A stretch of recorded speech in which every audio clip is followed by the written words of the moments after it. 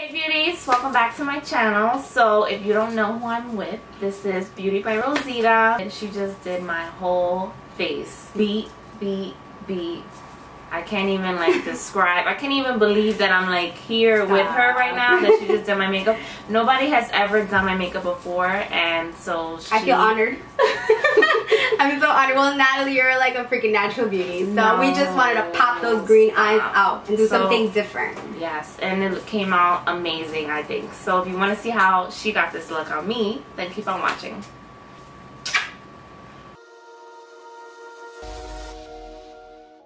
Hi guys, so I'm starting off with the beautiful Natalie, and I'm skin prepping her. The first product that I always use on my clients is MAC Softening Lotion. I think of it as an exfoliator without actually having to wash your face. So I like to focus this pretty much everywhere, but especially around that nose crease. I feel like product tends to build up there. And then Natalie has dry skin, so I'm using Embryolisse. I actually use this on tons of skin types: oily, combo, dry. Pretty much everyone gets a little Embryolisse in their life.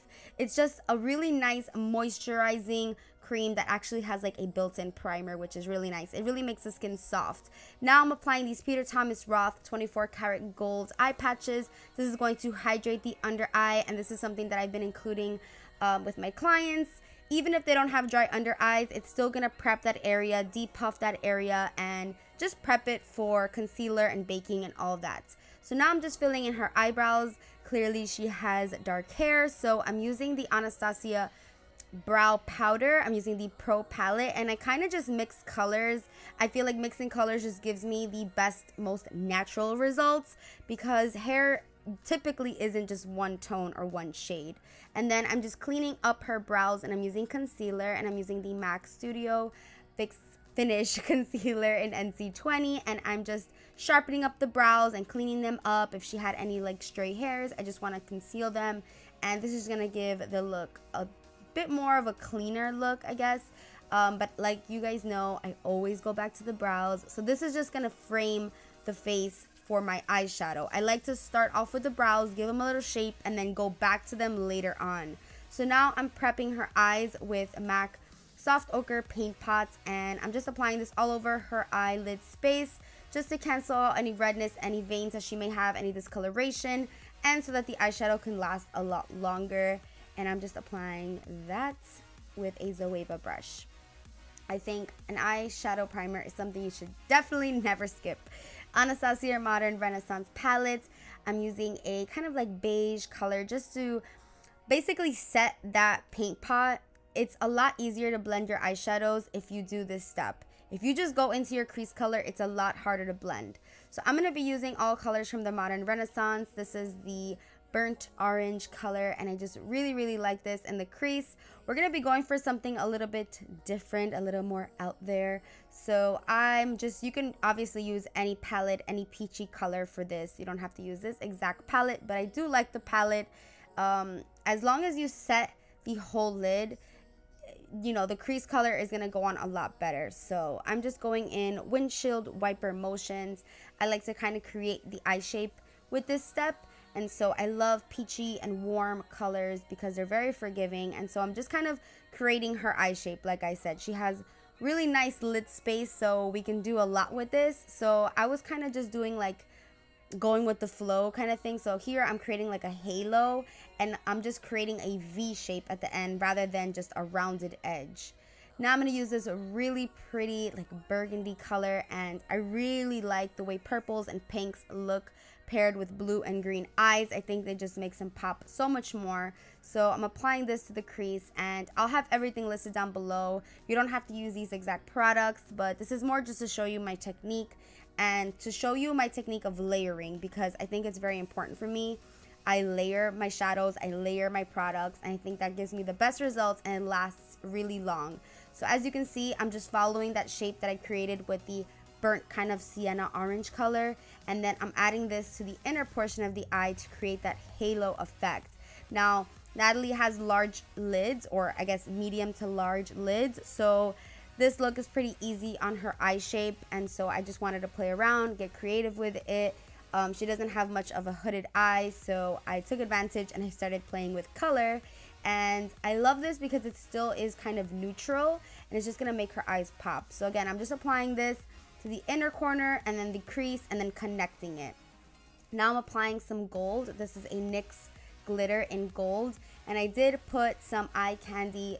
It's kind of like an adhesive, just so that the glitter can stay on the lids. But I will say that this glitter has a ton of fallout, even with the eye candy base. So I do want to get the NYX glitter base. I've heard it's amazing. And also the MAC, I think it's like a mixing medium, because I heard those are really good. So now I'm taking a more detailed brush, and I'm just going to basically halo around the gold. Now with this glitter, you really have to like blend a lot, because what happens is it can tend to just look like it's placed there. So I like to kind of hug the eyeshadow with the other matte colors, just so that it looks like I placed it there and not just like a blob of gold glitter. So as you can see here, I'm hugging the pigment to create that halo. And this Sigma brush, this precision brush, is perfect for this, the E36, because it just gets into those little creases and those little detailed spaces. And having tons of different types of brushes is so important when you're freelancing, because you never know what eye shape you're gonna get. You never know what look they're gonna ask for. So you need small brushes, you need big brushes. For instance, here I'm using something a little more on the pencil kind of side. This is one of my favorite brushes, MAC 221, and I'm just applying a bit of a brown. So as you can see, I'm layering. I didn't go in straight with a dark color, because that's where it's gonna go really wrong. I build and I layer, starting from my lightest color to my darkest color. And now I'm using the Diamond Glow powder from Artist Couture in Supernova. Oh my god, I saw an inspiration picture. Actually, one of you guys sent me an inspo picture, and then I followed this tutorial based off that picture. I'll include a link down below. It's so gorgeous, and I just fell in love with it. So I've decided to go with the Supernova, because in the picture the girl has something like that, and I don't know, it's just something a little different. Like you don't really typically see pink in the inner corners. You typically see white or gold or something like that. So pink, I don't know, it's still kind of neutral, but it's just so reflective. It's like a blue toned pink, and it's just absolutely gorgeous. So now I'm applying some mascara, and I'm using a disposable spoolie, obviously. If the client has their own mascara, it's so much better to use the actual mascara wand, but you know, if they didn't bring it with them, you can use a disposable wand, and you know, any mascara will do. I'm actually not doing any liquid liner at this point. I'm applying some base, is the Lancome primer. I've been loving this. It's really good for dry skin. Again, Natalie has dry skin, so I'm using products geared towards her skin type. Now I'm applying some Lilly Lashes. Lashes are also really important when freelancing. You know, you need to have tons of different types of lashes. I typically only use mink lashes for weddings and like really special events, but Natalie's my boo, so I threw some Lilly Lashes on her, and these last so long. So make sure to give your client the box, the corresponding box, so that they can keep them and save them and just kind of preserve them when they remove them. So I'll leave everything, like details, names, everything down below. Now I'm using my favorite foundation ever. This is the Estee Lauder Double Wear. I just always go back to this, and this is just bomb. First, I started using the shade Tawny, and it ended up being a little too light. So I'm just adding a bit of a darker color right on top. Again, I love to mix colors. I think it's the most natural.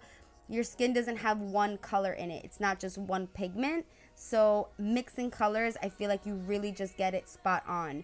You might get a foundation that's your shade, but not your right tone. So that's why I like mixing two colors to get the right shade, tone, and all of that. You know, a color could be light, but it's not yellow enough, or it's not pink enough. So that's why I like mixing things. And so that's why I like having everything in my arsenal. I literally want to have all of the Estee Lauder Double Wear foundations, because it's that good. It's long wearing, and even though she has dry skin, I've prepped her so it's not going to look dry on her, but it's going to last so long.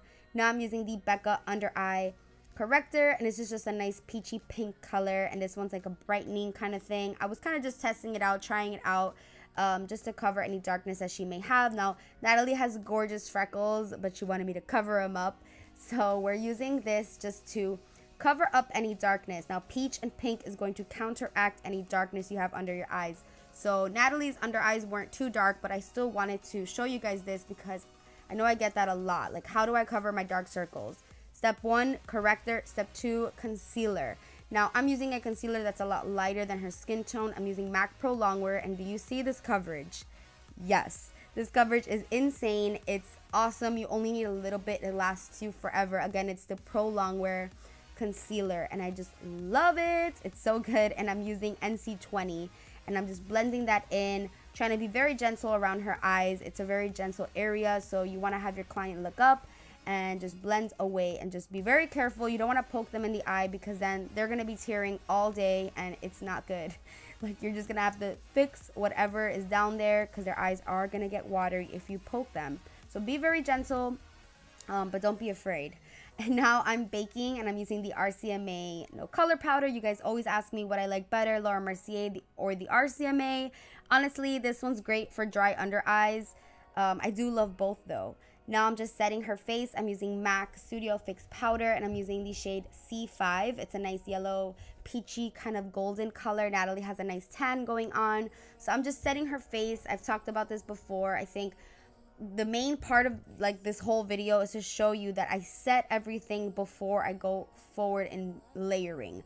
I don't just go ahead and layer tons of bronzer on top of her foundation. I have to set it first. So now I'm just removing any bake, and I'm using a Sigma brush, and I'm kind of pressing the product in and also swiping away. If you just swipe too hard, it gets really dry under there. So I've noticed that if I kind of just press it in, it kind of helps. So just pressing that and making sure there's nothing left over, because it will cause some weird lighting situation when you take pictures with flash. So make sure you remove any bake that you may have there. Now I'm contouring, and I'm using Bobbi Brown Golden Lights, and I'm using the Kat Von D shade and contour brush. I'm using the angled side, obviously, to give her a slight contour. This is just kind of mapping out where I'm going to be bronzing and furthermore contouring later. I kind of just like to map out and then go in. It's a lot easier to build than to remove. And if you're working on someone and you feel like you're being rushed, what happens is you tend to over apply. So here I'm using MAC Give Me Sun. Now if I would have went in with MAC Give Me Sun off the bat, it might have been a little too strong. So again, layer and build and deepen as you go. So now I'm using a Makeup Geek blush, and it's a nice peachy color. I love this one. I love Makeup Geek blushes. They're nice and they're matte and they're pigmented. And I'm using this brush. What was that from? Too Faced? Yes, Too Faced. I'm like bugging out right now. Yes, the Hoola blush brush, and I love it. Now I'm using the ColourPop Kathleen Lights collaboration, her eye pencil. I love it. It's a nice rustic brown. And then I'm applying that same burgundy shade from the Modern Renaissance palette underneath her eye. Now you guys all need this brush. If you are freelancing, you need this today, yesterday, tomorrow. It's the Kat Von D shade Light Eye Brush. It is so bomb. Seriously, you're gonna not regret it. I literally want to have 5 of these. It blends the under eye like no other. It isn't too harsh on their eyes, because like I said, if your client has contacts on or has sensitive eyes, you do not want to poke them in the eye. So this brush is perfect. It has this nice detail side, so I'm using that to kind of deepen right underneath. And as you can see, her eye color is just popping so much at this point, because these nice red tones are just bringing out that like green and hazel in her eyes. I love that Kathleen Lights ColourPop pencil too, because it really makes green eyes pop, and brown eyes, but especially green eyes. It just brings out the red tones and it just pops like no other, and I really love it. So I'm just blending that out, smoking it out, basically copying everything that we have on the lid underneath her eyes. So the same gold, same kind of brown, in the same kind of order. So in that halo kind of effect, deepening on the sides, darkening on the sides, and now I'm just reapplying Supernova. As you can see, it was kind of fading a little bit, so I just need to make sure it's popping right there. Now I'm using a Dip Brow Pomade, and I'm using the dark brown. And I'm using this Benefit brush, which I really like. It's an angled brush. They just came out with it. And I'm just defining her brows a little more. As you can see, that other brow is just, it's nice and it's shaped, but it's missing something. It's missing some volume, and it's missing some color and some depth. So I love going in with the dip brow. I feel like with the dip brow, you just need to like own it and don't let it own you. You know, it can tend to look really fake and Sharpie-ish if you just put too much or apply too much pressure. But once you get it down packed, this product is going to be your lifesaver, because it literally doesn't budge. It lasts forever. It's waterproof, and it just adds a lot of definition, and it makes it look like the client has thick, luscious eyebrow hairs. It literally just looks so good, and it just brings the look to the next level. you know I'm gonna highlight like crazy. So I first went in with Laura Geller Gilded Honey. I've been obsessed with Gilded Honey. As soon as summertime comes around, I'm obsessed with gold highlights. So I'm packing on Gilded Honey, and I'm just applying this obviously to her cheeks, to her nose, her upper lip, anywhere where I typically highlight, which is basically the whole entire face. She's dry, so I'm not afraid to use a ton of highlight because she wants that glow. You know, with dry skin, you need to fake the glow. And even though we've been applying a lot of hydrating products, we still want the skin to look super duper glowy. So now I'm just touching up the blush because sometimes after highlighting, the blush kind of disappears. As you can see, we're having a blast. Try not to make them laugh when you're doing their lip and when you're doing their eyes. That is very important. I'm just touching up her brow bone color, and you don't want to poke them. That's why I was saying you don't want to make them laugh when you're doing like their eyeliner, because it is very scary because you're touching their eyeballs and you don't want to poke them. And now I'm just furthermore contouring. I'm using a MAC Sculpt powder in Sculpt. And I'm also using, what's this other color? Shade Stir. I love Sculpt and Shade Stir. They are amazing Sculpt powders from MAC. If you like Emphasize from MAC, you're going to love Sculpt and Shade Stir. They're just great contour and bronzing powders. And they're so underrated. And I just really, I use them pretty much every time I have a client. Now I'm going in with Galactic Bashful. It's funny, Natalie hunted down 2 Bashfuls for me, and I was like, well, we gotta use it. Like, she found it in a drugstore and she bought them for me, and so I paid her obviously, but I was like, you know what, we need to use it, okay, because you hunted this down and we just need to see how it looks on you. On her, it's a lot more like pink. On me, it's a little bit more of like a natural nudie brownie nude, unless they changed the formula or something. On her, it was showing up very pink. So I'm just, you know, following her natural lip line. She didn't want anything too pouty, but I'm just lightening it up a little bit, and I'm using Ochre Sao Paulo. This is one of my favorite colors. Honestly, it's been a go-to for me for a hot minute right now. So now I'm contouring her nose. You guys already know Ilamasqua Heroine is my favorite for contouring the nose. It just looks so natural, and I'm using a Luxie angled eyeshadow brush. Luxie angled brushes are my favorite for contouring the nose. I just feel like it just is so precise. This brush is also amazing. Wayne Goss. Oh my god. I'm obsessed with the Wayne Goss brushes. They really hug the socket. They really hug that crease, and they just apply so much product, but in the most beautiful way. It's really crazy. Now I'm just using some Sigma brushes, some MAC brushes to further blend and to just intensify everything a little more with the same colors. I'm using the same Modern Renaissance palette, but I'm just seeing what needs a little more definition. I'm hydrating her with the MAC Fix Plus. Always warn your client before you're about to spray them, and having this fan is literally life-changing. Thank you so much. I mean, this literally changed my life. Having a fan was just so amazing. What else? I'm like talking so freaking fast. I hope you guys enjoyed this kind of video and seeing this process. Let me know like what constructive criticism you have with these kinds of videos, like, or what other ideas you want to see. Like here, I'm basically just, you know, repeating the steps, cleaning up the brows. Like, do you guys want to actually see this part? Because I was thinking of just cutting out any parts that are repetitive. Like here, I'm just literally concealing her brows one more time. And this is what I do, you know. I don't know if you guys want to see it, or do you think it's just too repetitive, but this is how I work. I work in layers, and the result is gorgeous. I'm using Tatcha Luminous Dewy Skin Mist, and then this is my favorite at the moment, Skindinavia Bridal. It's amazing, and I'm just fanning her, perfecting her, and now we could take our pictures, and that's the look. I hope you guys enjoyed it. I mean, look at those gorgeous eyes. Bye, guys.